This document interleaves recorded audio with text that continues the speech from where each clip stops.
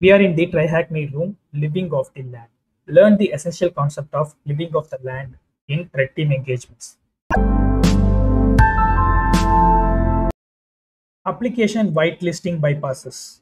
Bypassing application whitelisting. Application whitelisting is a Microsoft endpoint security feature that prevents malicious and unauthorized programs from executing in real time. Applications whitelisting is rule-based, where it specifies a list of approved applications or executable files that are allowed to be present and executed on an operating system. This task focuses on LOLBAS examples that are used to bypass the Windows application whitelisting.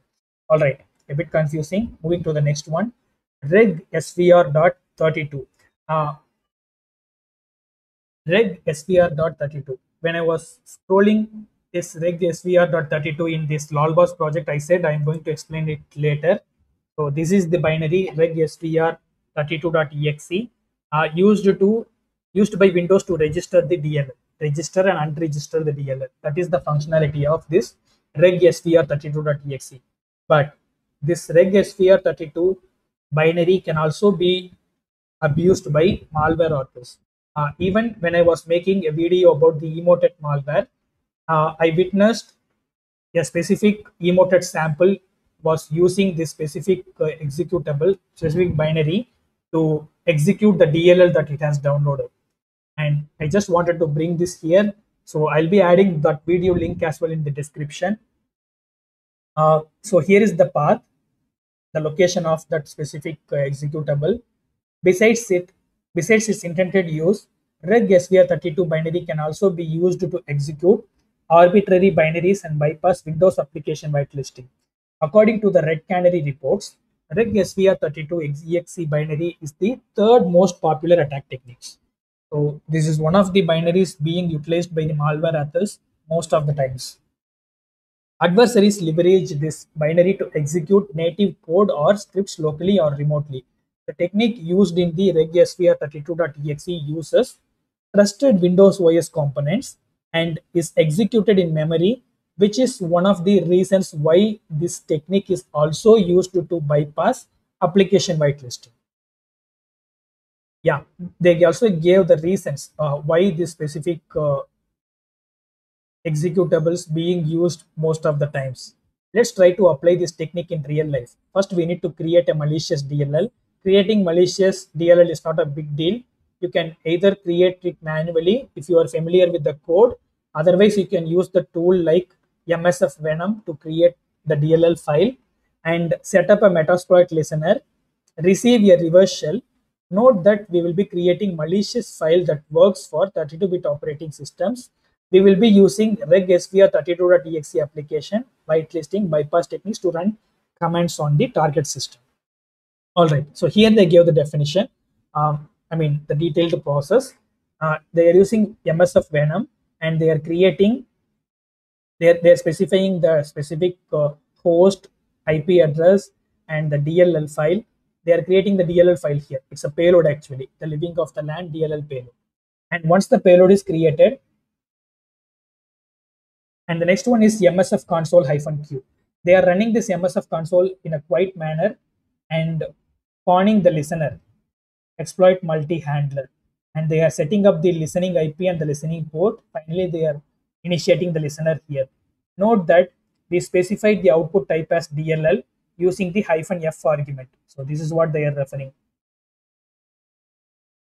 Once the malicious DLL file is generated, we need to deliver the payload to the victim's machine. We will do this by using either a web server or you can serve the DLL file on our attacking machine as follows. So all you need to do is you need to serve that specific file to your victim, right? So you can either spawn a specific web server and you can pass this through that web request.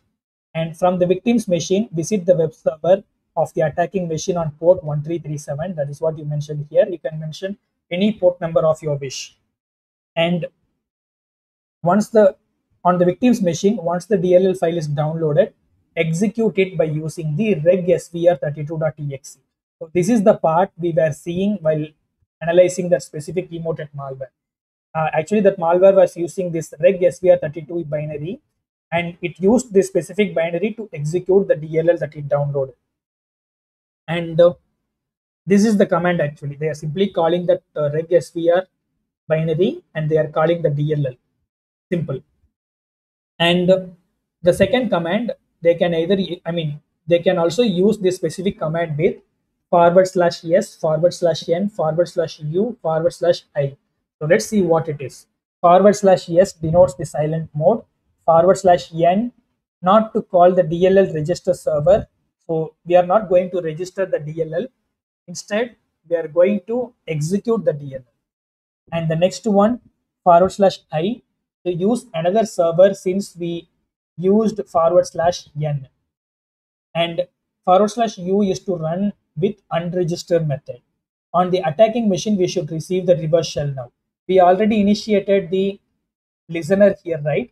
So once you execute this specific thing with the help of reg svr32, you must be able to see a session on this specific thing, specific attacker machine. Note that if we wanted to create 64-bit DLL version, we need to specify the MSF venom command to run it from the victim's machine using the 64-bit version. All right. Based on whether it is 64-bit or 32-bit executable, you have to call the suitable file. As I said, there are two locations for this file, two architectures. So yeah, once you click, once you enter the exploit, you will be able to witness the interpreter session from the victim's box. And yeah, that is what they just gave the theoretical explanation here. But we can definitely spend some time on this, and we can perform all those suggested things here. So scrolling down further, born against shell. In 2016, Microsoft added support for the Linux environment on the Windows 10, 11, and Server 2019. This feature is known as Windows Subsystem for Linux. Actually, the feature Windows Subsystem for Linux enables its users to access the Linux operating systems on Windows machine. And when they provisioned this specific Windows Subsystem for Linux feature, they also created this bash.exe. Bash is actually a typical Linux shell, but they created a Windows executable for this bash shell. So it is actually a Microsoft tool for interacting with Linux environment. People found ways to execute payload and bypass the Windows application whitelisting since it is a Microsoft signed binary. By executing bash.exe -c and the path to payload, the payload, we can execute the unsigned payload as well. So actually, the micro attack framework calling this technique as indirect command execution. So I can go through this specific link and to read further about this indirect command execution technique. Adversaries may abuse utility that allow for command execution to bypass security restrictions that limit the use of command line interpreters. All right. And if I scroll down further, here is the simple thing: bash.exe -c and calc.exe. A simple thing, they are using bash.exe to call the calculator. And in this specific machine, we cannot try this command because the specific machine is not enabled with Windows Subsystem for Linux. You have to enable that Windows Subsystem for Linux manually in order to use this bash.exe executable. And that is what they mentioned here, I believe. In the Windows Subsystem for Linux in Windows 10 to use bash.exe binary. Pardon me. Note that you need to enable and install the Windows Subsystem for Linux in Windows 10 to use bash.exe binary. Also, the attached VM doesn't have the subsystem for Linux due to some virtualization restrictions. They haven't enabled the Windows Subsystem for Linux. So we cannot execute the specific command here. So yeah, with this, we are just winding up this specific part. And the next one is other techniques. Other techniques. This section highlights a couple of interesting techniques used, whether for initial access or persistence. The following techniques belong to the living of the land umbrella since they can be used as a part of Windows environment utilities. All right. So let's see other techniques that we can use. to establish the persistent sort of things. Shortcuts, the first file, the first concept. The shortcuts are symbolic links that are techniques used for referring to other files or applications within the operating system. Once the user clicks on the shortcut file, the reference file or application is executed. Often, the red team leverages this technique to gain initial access, privilege escalation, or persistence. So, if you see the properties of one of the shortcuts, actually they are referring the Excel shortcut here, and if you see the target here, they are mentioning the specific executable file, and here they can manipulate that executable file. And whenever that executable, whenever the shortcut file is being clicked, obviously it will be redirected to the specific target location. And the Mitre attack framework calls this shortcut modification technique. And let's see what is shortcut modification technique.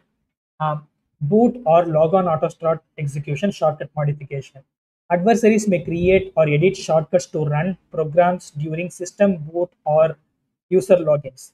Shortcuts or symbolic links are ways of referencing other files or programs that will be opened or executed when the shortcut is clicked or executed by the system startup process. So they are simply trying to say that shortcut files can also be one of the payloads to bring the malware in your system. That is what they are simply trying to say. And I'm scrolling further. To run the shortcut modification technique, we can set the target section executes files using run DLL, PowerShell, reg svr32 executable on the disk. And the attached figure shows an example of shortcut modification technique. So this is what they are trying to say, and even I can prove this here. I'm just having a shortcut here, a Google Chrome shortcut. If I'm clicking properties of this shortcut, I can see the target here. The target, it is obviously referring to that specific chrome.exe location. So this is where the threat actors modify usually, and they modify and they try to add some other malicious binary path here. So whenever this executable is being clicked, it will be redirected to this specific location. Actually, that will be executing the specific binary in that location. And the next part is no PowerShell.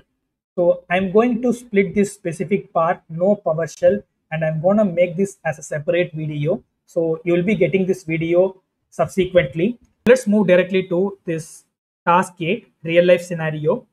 Actually, in the real life scenario, they simply gave some of the incidents that happened in the past where the threat actors used this living off the land binaries to exploit their target, and that is what they gave. It is just a list of articles that they gave, that already published. So let's try to read this. This task introduces showcase of malware that used the techniques discussed in this room. In 2017, Windows Defender Advanced Threat Protection research team discovered fileless malware named Astroth. So it is fileless malware, and a fileless malware means that the malware runs and is executed in the system without writing to the disk. The malware performs all its functions from the victim's device memory. Astaroth is known as an information stealer, which takes sensitive information from victim users such as account credentials, keystrokes, and other data and sends it to the attacker. The malware relies on the various advanced techniques such as anti-debugging, anti-virtualization, anti-emulation tricks, process hollowing, NTFS alternate data streams, and living off the land binaries to perform different functions. All these functions mentioned here are the advanced functions that any malware can equip. And in this initial access stage, attackers rely on spam campaign that contains malicious attachment files. The attached file is an LNK file shortcut that once the victim has clicked it, will reset the following. Everything began with one shortcut file, an LNK file. And once they clicked it, these things took place. And the wmic command executed to download the JavaScript code. We have already seen this. And also the bits admin executable abused to download multiple binaries from the command and control server. Interestingly, in some cases, malware uses YouTube channel descriptions. YouTube channel descriptions as well to download the further payload. And using the bits admin ADS techniques to hide their binaries within the system for their persistence. A cert util tool to used to decode a couple of downloaded payloads into DLL files. And the DLL files are finally executed using the reg SVR32. All the living off the land binaries highlighted in these steps we have already seen. We said it is one of the popular binaries. And all these binaries were being used during this Astaroth banking Trojan exploitation. So this banking Trojan used all these techniques. So if you are able to read through the specific articles, you might get an idea. So let me open the article that we have. I will add the article links in the video description so you can feel free to refer. While it is loading, let's finish this specific section. Astroth malware hides command servers in YouTube channel descriptions. It is totally weird and stealthy technique. Astroth banking Trojan. Here they gave the article about this banking Trojan. If I scroll down further, they mentioned about delivery. First campaign, second campaign, bits admin abuse, alternate data streams abusing, DLL hijacking, loading Astroth in memory as a DLL. Yeah, here they clearly explained about the techniques that the Astroth banking Trojan equipped. And Trendmicro also came up with an article related to this info stealer. So this is it. This is what I wanted to showcase. Just moving to the conclusion part. In this room, we have covered the general concept of living off the land, as well as went through some of the examples seen and used during red team engagements. Living off the land techniques can be used for various purposes, including reconnaissance, file operations. The same thing here. The same thing they mentioned once again. And one more link, one more project I want to introduce to you, GTFO bins like LOLBAS, which gives the list of Windows binaries, the specific GTFO bins for Linux binaries. The Linux binaries that can be used by the threat actors, the malware authors. Here are the list of Linux binaries. And also they gave the functionalities here. What are the functionalities of that specific binary? And yeah, this is what I wanted to explain about the living of the land binaries. Living of the land binaries are, of course, created for some legit usage. However, it is being used by adversaries and threat actors for some nefarious purposes. And hope we learn some of those purposes and some of those interesting binaries. Hope you really enjoyed this. If you really did, hit the like button and consider subscribing my channel. If you have any other opinion, put it in the comment section. I'll be reading those comments and responding to you. And you can also share this video among your friends. Hope you really enjoyed it. I'll catch you next time with another exciting video. Until then, I'm signing off. Cheers and love you guys.